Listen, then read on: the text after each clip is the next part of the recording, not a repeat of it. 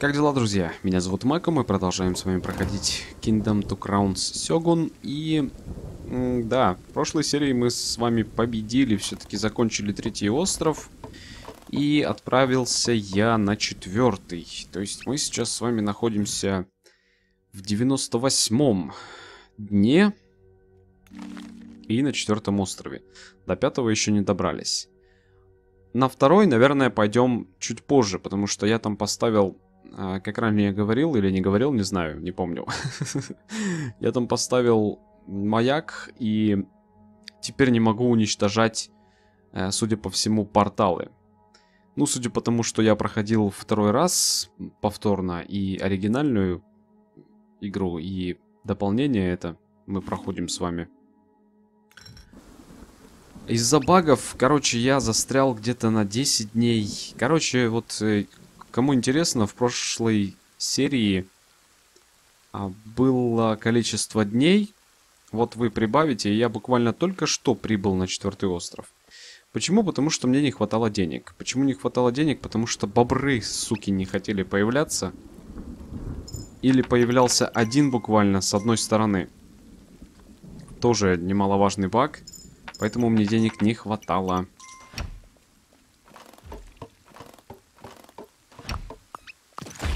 Вот. Хорошо, тут отбиваемся, отстреливаемся. Судя по количеству дней, вы понимаете, да, что нам здесь, на четвертом острове, предстоит очень много работы. Потому как я здесь, по-моему, ни одного портала даже не уничтожил. Я единственное, что забрал все бриллиантики, и еще один сундучок с бриллиантами у нас был на третьем острове. Я перед отплытием, естественно, его не смог проигнорировать, поэтому у нас бриллиантиков хватает.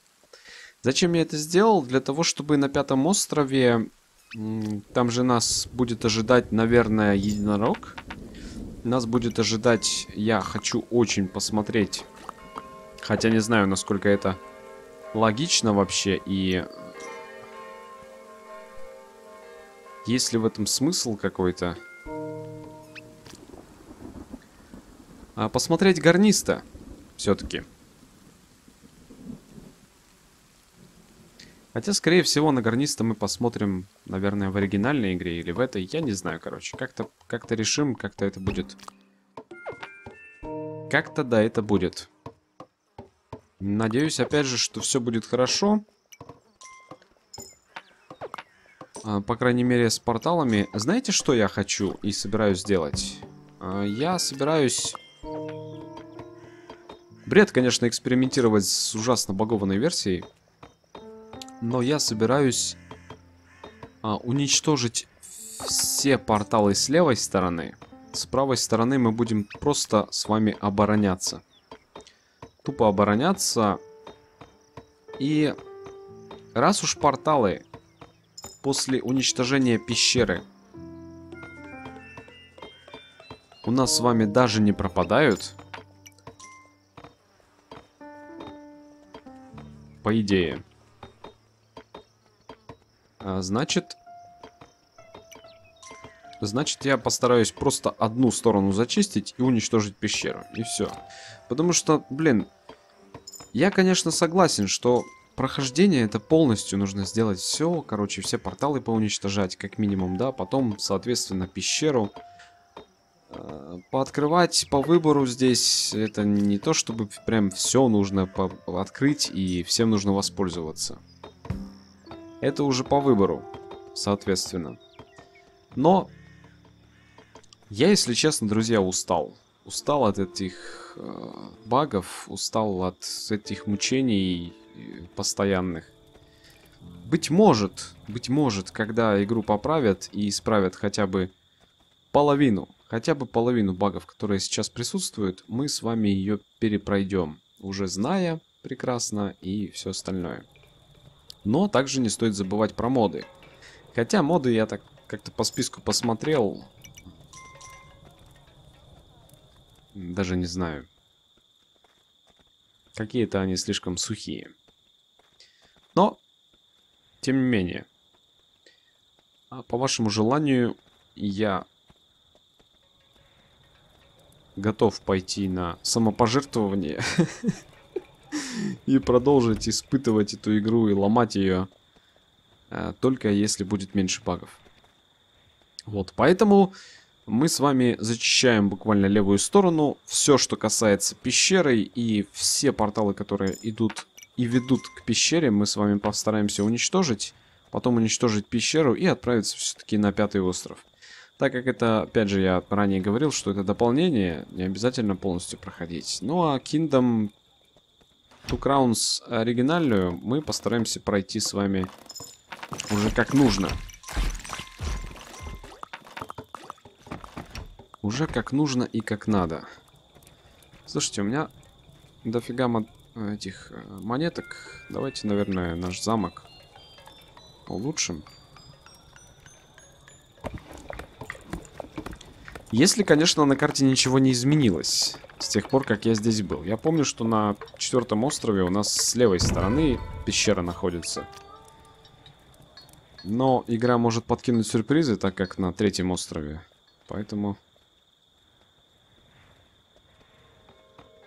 даже не знаю.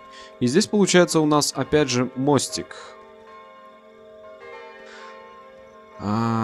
И скорее всего, если мы доберемся с вами до кузни, и она все-таки появится, скорее всего, она появится где-то вот здесь. Где-то вот здесь и в этом месте, где у нас находится сейчас корабль. А это значит, что нам нужно расширяться. Хотя потраченное впустую время мной, благодаря, опять же, криворукости разрабов, даст о себе знать, и у нас уже глубокая осень начинается. Поэтому даже не знаю, как мы будем выкручиваться. Но мучиться продолжим, потому что вы не хотите ждать, так же, как и я. Я люблю что-то начатое все-таки доводить до конца. Ну, если мне надоедает игрушка, или вы просто тупо игнорируете прохождение, тогда я, конечно, вынужден останавливаться и допроходить для себя.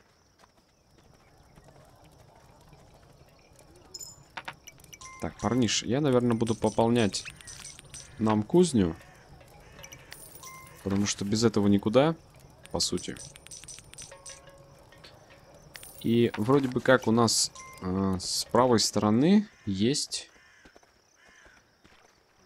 лагерек.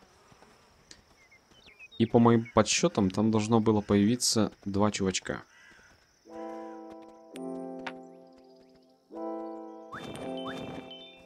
Хорошо. Тут также, да, помните, что одно дерево или один бамбук лучше не оставлять перед теми территориями, которые вам выгодны и полезны. Допустим, особенно лагерь там или торговец. Но это так, на всякий случай.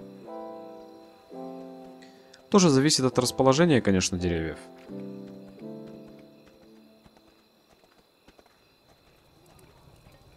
Главная задача, в принципе, наша, это сохранить всех наших отшельников, всех наших помощников. И сохранить брюлики, не потерять ни одного. Все остальное, в принципе, восполнимо, и потери в таком случае будут как-то не очень существенны. У нас здесь колхозник появился, да, получается? Понятно. Кроме колхозника здесь больше ничего не будет. Значит, нам придется, наверное, двигаться дальше. Двигаться куда-то вот сюда. Для чего? Для того, чтобы у нас появилась катапульта. Без катапульты мы обороняться с правой стороны не сможем. А правая сторона у нас будет страдать, так как мы не собираемся с вами уничтожать там порталы. Может, ближайший я уничтожу, так чтобы они слишком быстро не добирались к нам.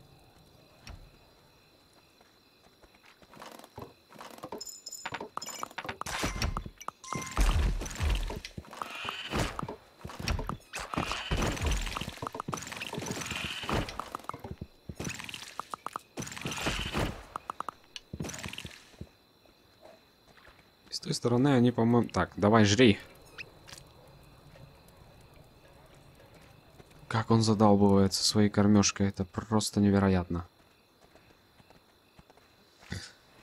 А почему там чувак стоит без дела и не хватает лук? Лука 2 еще есть.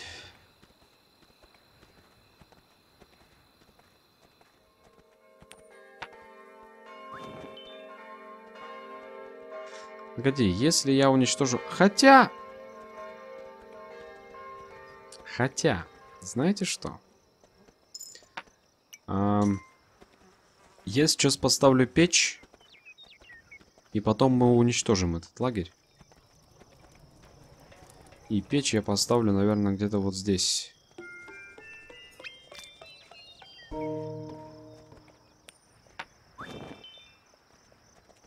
Это что, наши охотники так пострадали? Или кто? Или строители?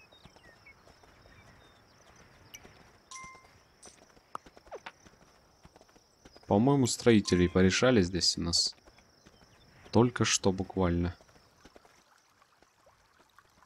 По-моему, да.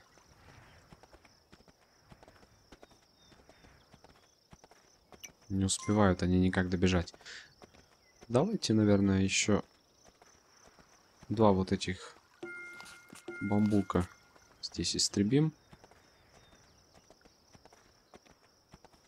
Слишком близко, походу, портал. Они просто не успели раздуплиться.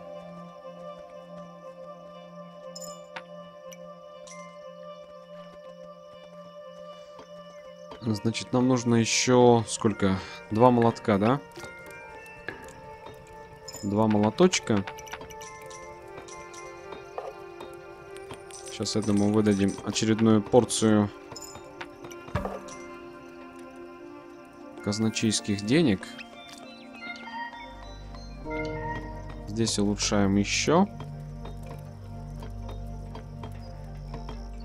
Что-то слишком долго вы, по-моему, строите, нет, чуваки? Или мне просто кажется? Слишком как-то долго они взрастят нашу вышку.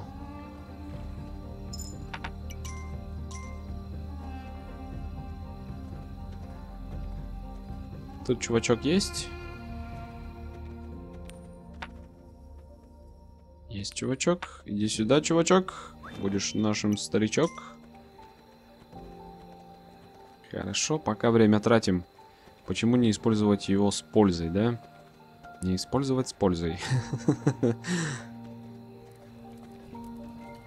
Ням-ням-ням-ням-ням-ням. То есть... Подожди, еще нужно улучшать? А как так? До...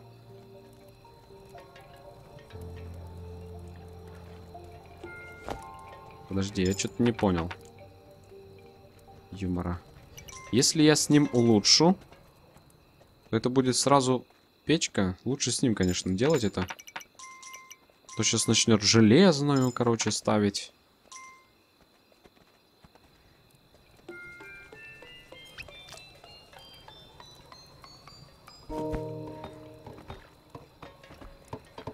Да, печка. Чудная. Так, парниш, давай-ка я тебя на место верну. Куда-то вот сюда. Спрыгивай. Вот, красава. Ух, какая печечка прикольная. Смотри-ка. Первый раз, кстати, ставлю и вижу. Текстурка прикольная. И текст... Что у нас по деньгам тут? Печаль. Понятно. Чувачка еще одного возьмем.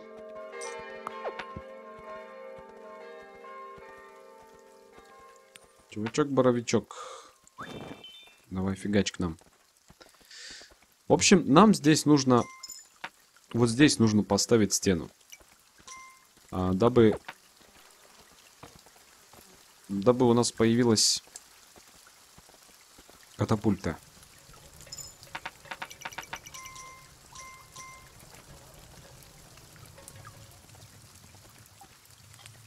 Опять строитель, что ли, пострадавший? Да что ж такое?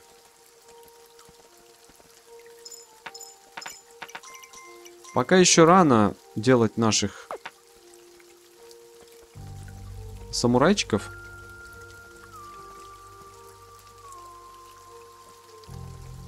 А без самурайчиков и без отрядов военизированных мы не можем с вами уничтожить портал. И благодаря всяким сюрпризам с третьего острова я буквально смог взять два отряда самураев. Поэтому вот так. Давайте, наверное, один активируем. Пускай будет. Зарядим его сразу. Ты 3 монетки берешь? Они как когда берут?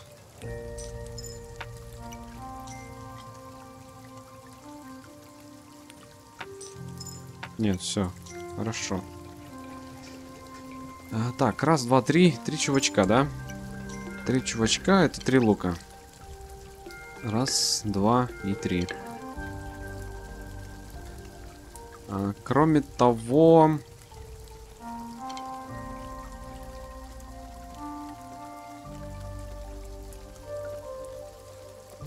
И сейчас я не успею, да? Срубить здесь деревья. И убрать лагерь.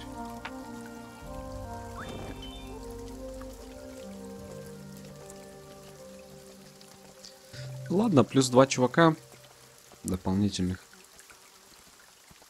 не помешают. Совсем.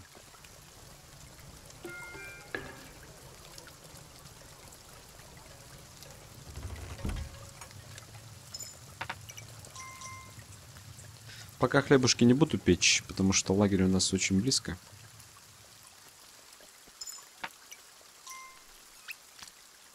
Это все, что вы наохотили? Одну монету? Нет. 4. Ой, охотники, блин. Чуваки бегут. Вот эти сейчас дадут нам. Насыпят, нет? Ну так себе, хорошо. Хоть что-то. А то ведь осень заканчивается потихоньку, и нас ожидает зима. И хочется здесь перезимовать, потом отправиться уже на 5-й остров. Опять же, если будет все хорошо. Если всем будет тип-топ.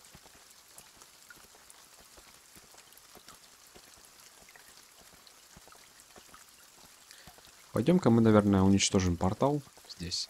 Хотя лучше, конечно, поставить катапульту сначала с правой стороны. Сейчас мы этим и будем заниматься. Я немножко опаздываю.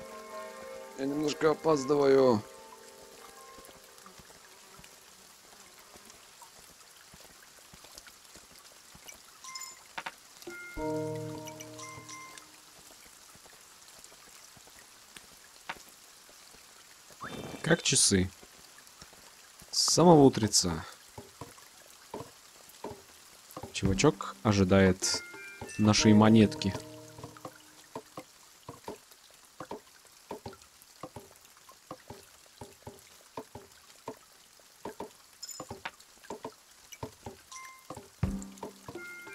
Давай, ребятки, быстрей, быстрей, быстрей.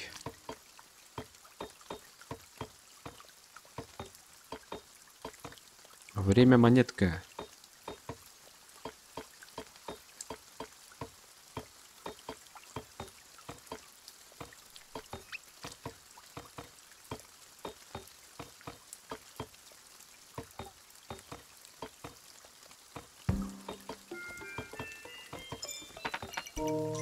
Ага. Вот, хорошо. Теперь можно жить. И не тужить. Но бочки по-прежнему не появляются, да?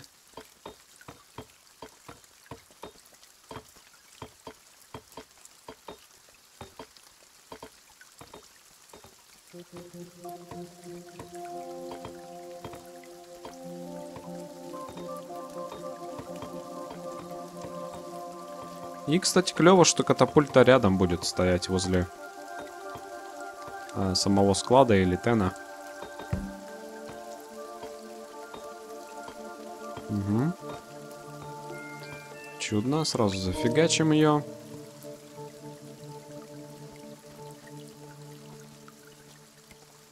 Ну, теперь можно более или менее идти и уничтожать порталы.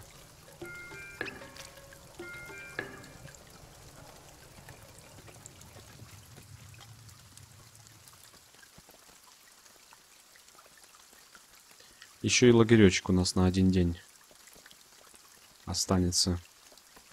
Или на ночь. На ночь, наверное, сейчас мы уничтожим его.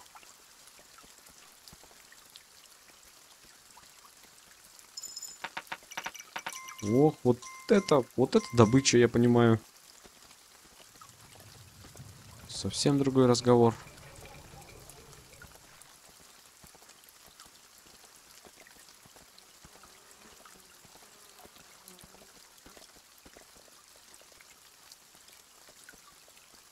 Да, так и не появляются бочки тут.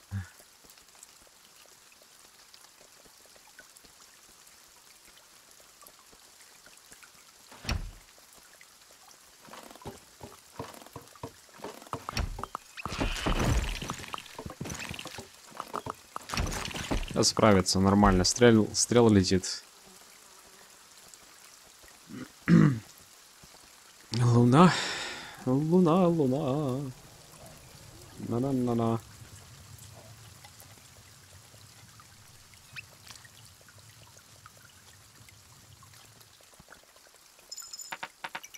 Еще куча денег. Чудненькая.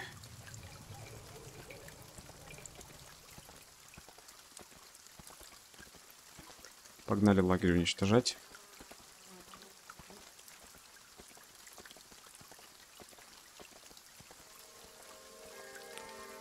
Еще чувачка одного возьмем. Хорошо.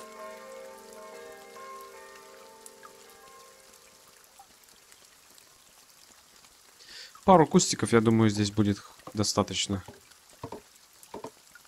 Чтобы они не сильно далеко уходили. Наши ахатунские ахатуны. Еще один чувак? Замечательно, я не против совсем.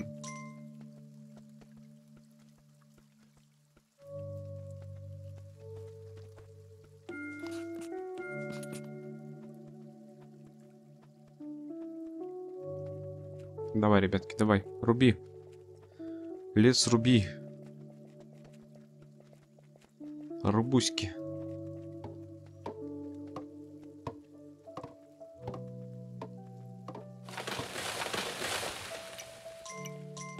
Не, куда побежали? Тут еще куча работы. Парни.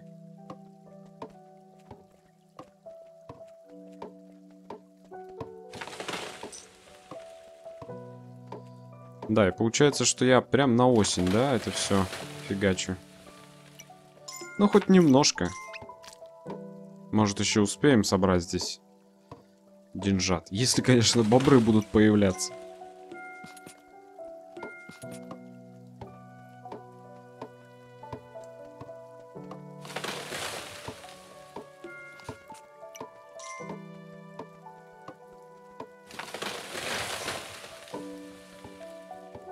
Ну вот, вроде и должно быть достаточно. Пока что. И стену. Стену я не успею уже улучшить с этой стороны.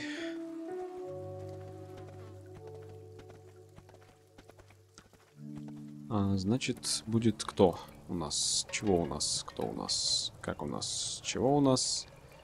У нас будет, наверное... лучник 1. Лучник, если что, 2. И погнали хлебушек печь.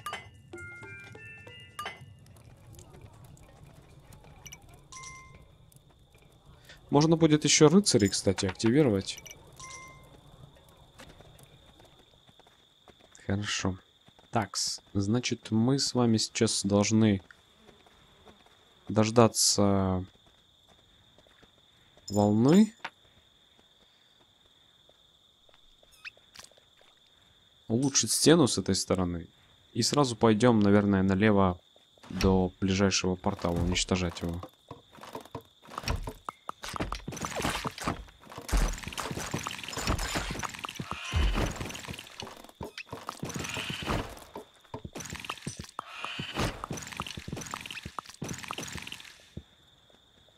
Хорошо. Бэбэмц. Кстати, было бы неплохо еще пару бочек нафигачить. Штучки 2, я думаю, достаточно будет. И погнали к портальчику. Тальчику, мы идем к портальчику. Денег дай.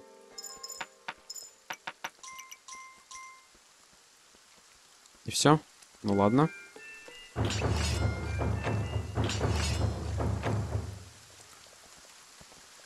Вообще-то должен самурай с самого начала идти.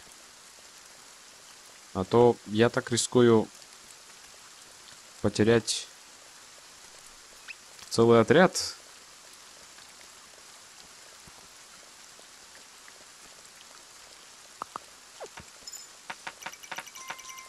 О, вовремя. Отлично. Кучу денег. Это замечательно. Это замечательно. Правда, остается проблема, где их хранить в таком количестве. Подожди, слишком много я выкинул, наверное, да? Тут как раз нам... Да, как раз помещается. Чудно. Самурайчик обогнал.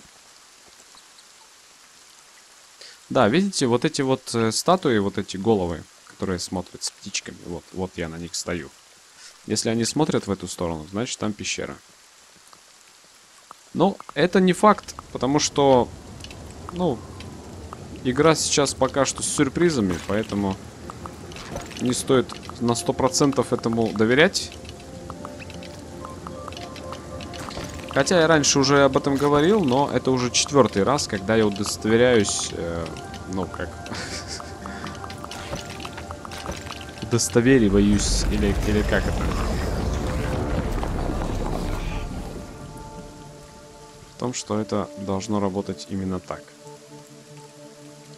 Они иногда вообще стоят, эти 3 статуи, прям под самой пещерой, так что...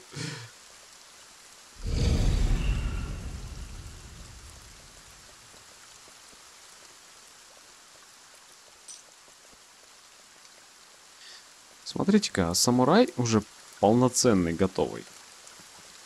Он как-то чуть-чуть, на чуточку буквально быстрее бежит.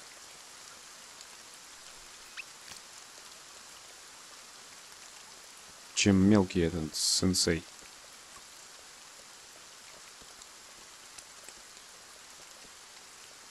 Слушайте, такое расстояние, блин. Там еще 2 портала впереди, если что. Ну и пещера, само собой.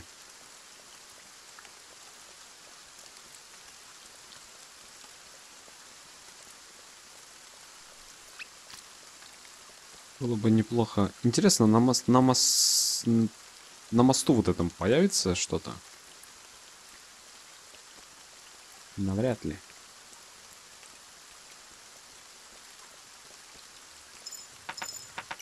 Не зря здесь дополнительная стена, да? Так, нам нужно зарядики.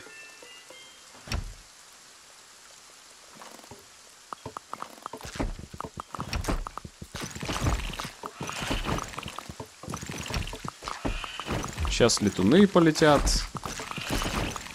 Прыгуны побегут. Наверное, максимальное количество прыгунов это на 5-м острове. Судя по всему.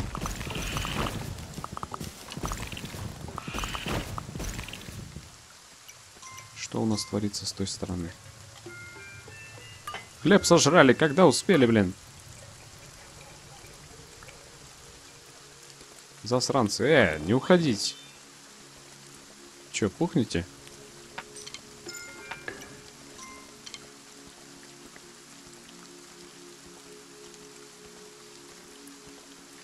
Что у нас тут, как дела? Тут все чики-пуки. Пуки-буки. 2 куста. Да, пускай будет 2 куста, ладно. Сейчас они все равно исчезнут.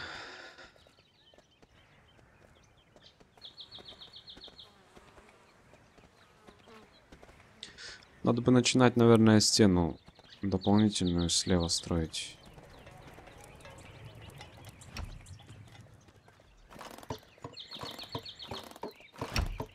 Угу, летят. Летят залетные. Вы бы по ним стреляли. Было бы вообще замечательно. Опять же, возвращаясь к модам, друзья, то есть, ну, блин.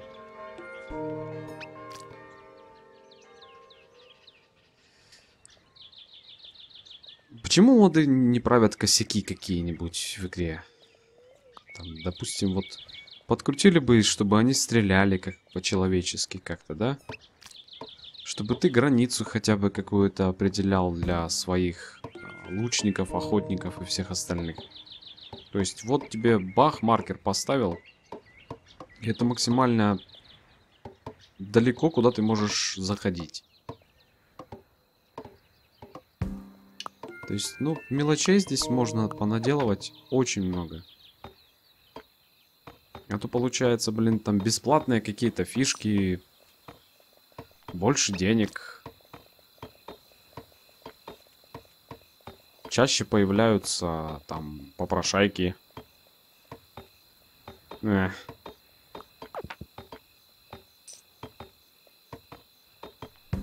Интересно, конечно, сам геймплей посмотреть, насколько он изменится. То есть кардинально или нет.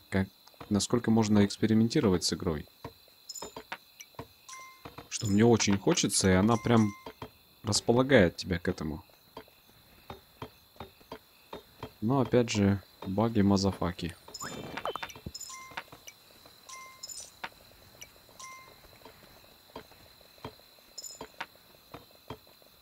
Подожди, мы делаем какую сейчас? Каменную, да? Каменную последнюю стену. Вы же успеете, правда? Порадуйте своего сёгуна. Вот, красавцы.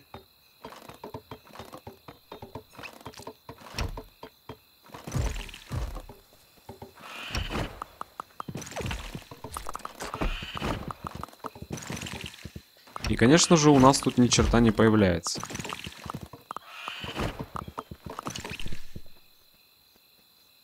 Нет, смотри. На мостике водном прям дадзё появилась. Это уже какая-то не Япония, получается, а Венеция скорее. Хотя в Японии тоже есть города на речках, там всякие лодки, рыбаки обычно живут, да? Прям на пирсах своих. Прикольно. Лады. Лады.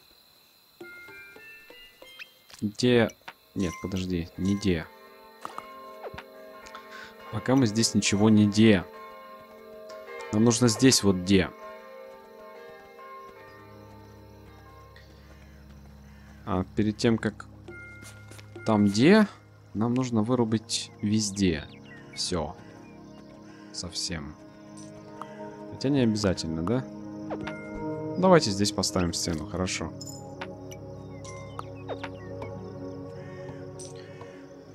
Если появится кузня, сразу улучшим ее до железной.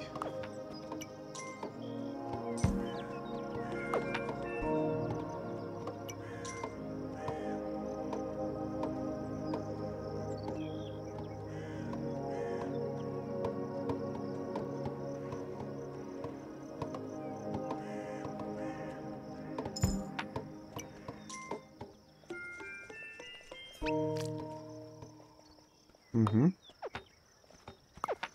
Ох ты, лучник. Ох ты, прям вообще. Гаррет прям. Шарах и готово. Шарах и готово.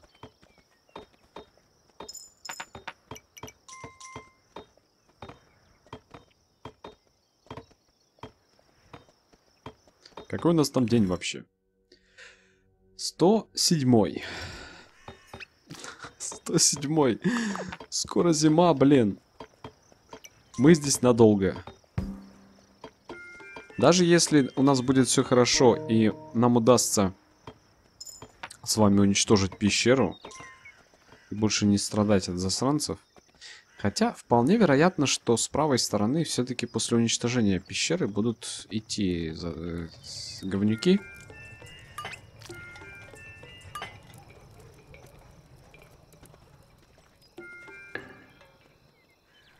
Кто сожрал мой хлеб опять? Где они? Покажите мне этих едунов. Едуны вы где?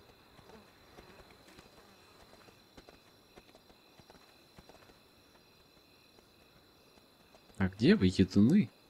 Что, свалили, что ли? Сожрали хлеб и ушли? Нормально вообще. Нет, там стоял, конечно, один чувак. Может, он весь хлеб сожрал?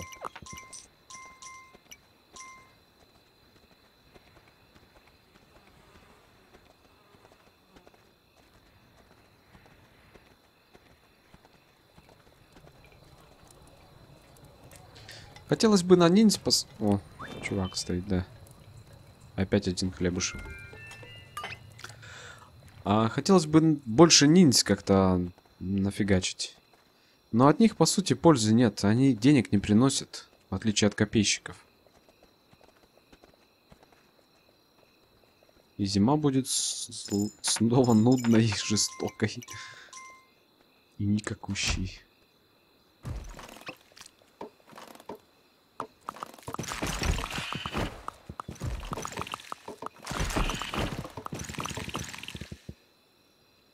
Все?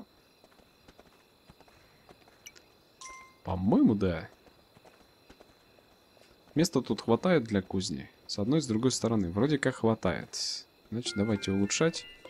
А дальше будем смотреть. Что нам тут грозит. Больше всего задалбывает, конечно, корабли строить. Слишком... На первом острове, получается, ты сразу его делаешь. На втором, ну, наполовину. А с третьего и четвертого это просто какая-то, блин, бездонная бочка. Деньги вообще в никуда. Если бы еще нормально пристань работала и маяк.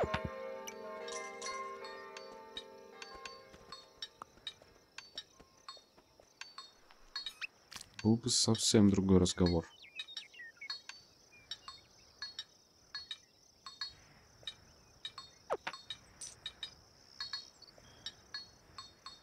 Давай кузницу. Кузницу давай. Кузницу давай. Кузницу давай, давай, давай. Кузницу давай. Хрен тебе давай. Все понятно. Очуметь, просто не встать.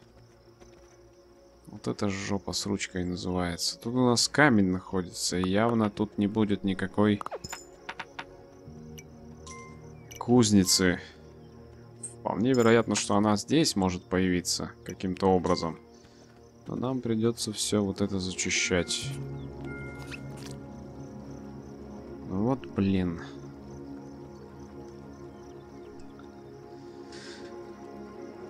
По всей видимости, у нас второй портал находится довольно близко от первого, который мы уничтожили. Поэтому они очень быстро приходят. А может и заранее открывается. Это ж тут вполне себе нормально.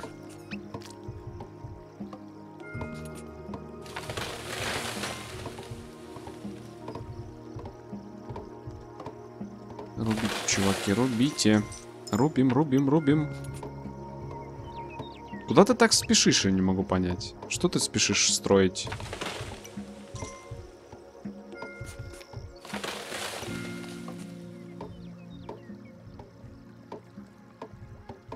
Бегает туда-сюда. Чё ты бегаешь? Бегун.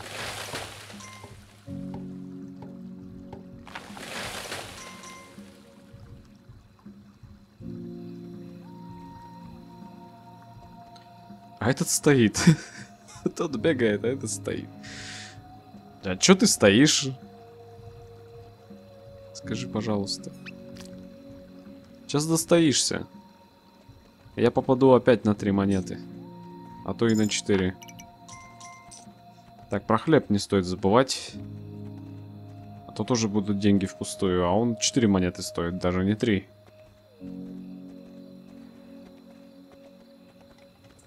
Опять сожрали. Ну что ты делать будешь, ну? Они просто иногда, друзья, ну, в большинстве случаев вообще, практически всегда, появляются тупо возле печки. Они даже не бегут. Из самого лагеря своего.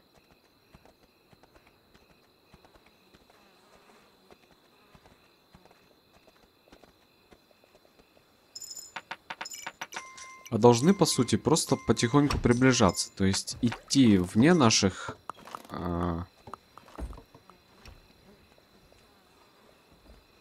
территориях, да?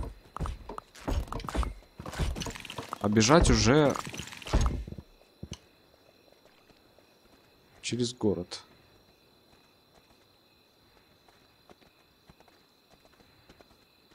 Еще кто-то кого-то встретить может? Нет? Не надо? Ну, как хочешь. Ой. Так, ну что? Что? Я упускаю драгоценное время, так как мне нужно строить очередную слева стену.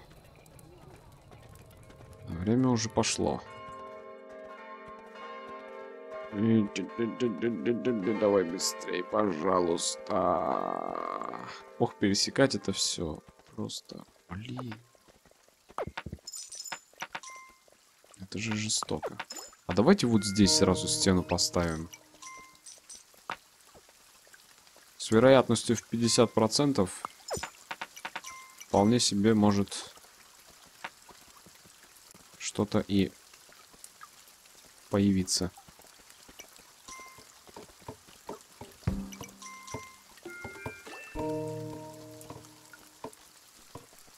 Тут у нас 2 кустика буквально, да?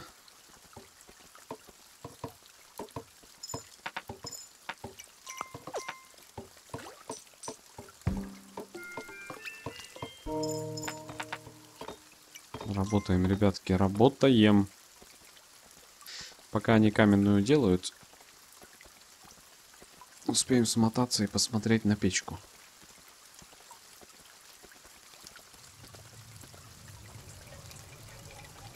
Кстати, можем скинуть еще немножко.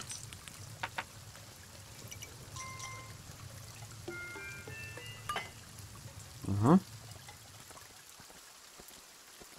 Хорошо. Может, там какой-то попрошайка и бежит, но у нас нет времени, чтобы это проверять. Давай, парень, давай.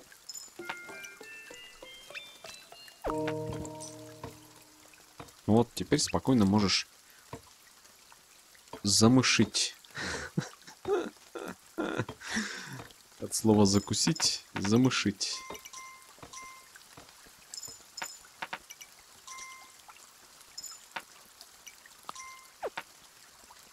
Чего у вас так денег много? 2 куста буквально. Я просто не собирал их, наверное. Это что, кровавая луна?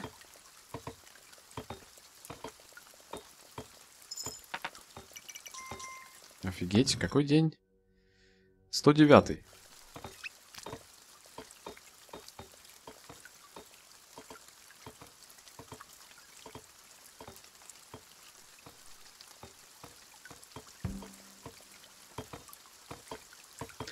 Да, здесь уже, конечно, начинается полная дичь, потому что, представляете, сколько он будет тащить бочку огненную?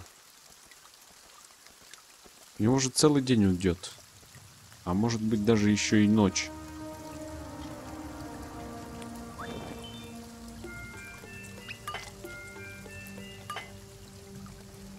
Да, по-моему, кровавая луна.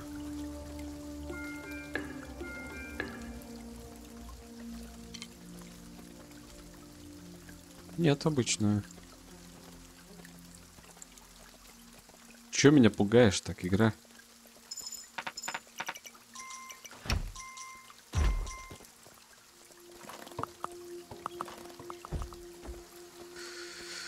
Ай-яй-яй-яй-яй. Так, хорошо.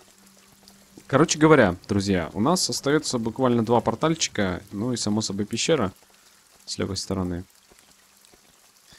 Я думаю, что мы будем дальше с вами продвигаться. Но что-то слишком... Блин, слишком... Что-то как-то очень слишком... Мы тут с вами тянемся. Хорошо, конечно, что мы приближаемся к опасности в виде порталов. Но...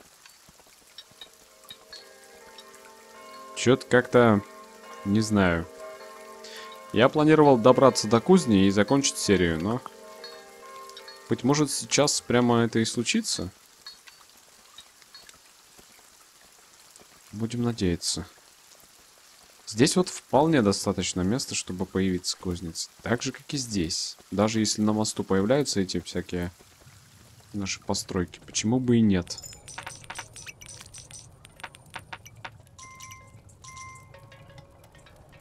Но почему-то нет.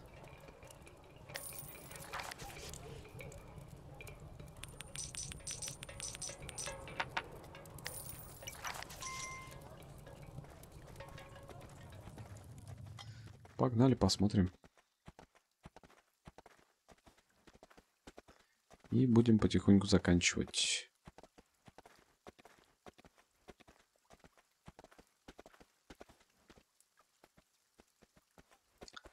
Хрень тебе, а не кузня. Понятно? Вот так. И чё? Какая по счету? 2-я. 3-я. 4-я стена. На 5-й, по-моему, да? На 4-м острове появляется. Можно эту стену, конечно, попробовать улучшить. Может, тут что-то появится. Но она здесь не влезет реально, потому что здесь камень. Поэтому не знаю, как мы будем выкручиваться в дальнейшем. Но как-то будем. Если у нас здесь ничего не получится, я просто отправлюсь в следующей серии на 5-й остров. Да и все, да и там будем заканчивать. Спасибо, что смотрели, надеюсь, вам понравилось. Ссылки на плейлисты в описании под видео. Увидимся в следующей серии. И параллельно мы еще проходим оригинальную игру. Там тоже хватает неприятностей, но опять же никуда не денешься. А пока-пока.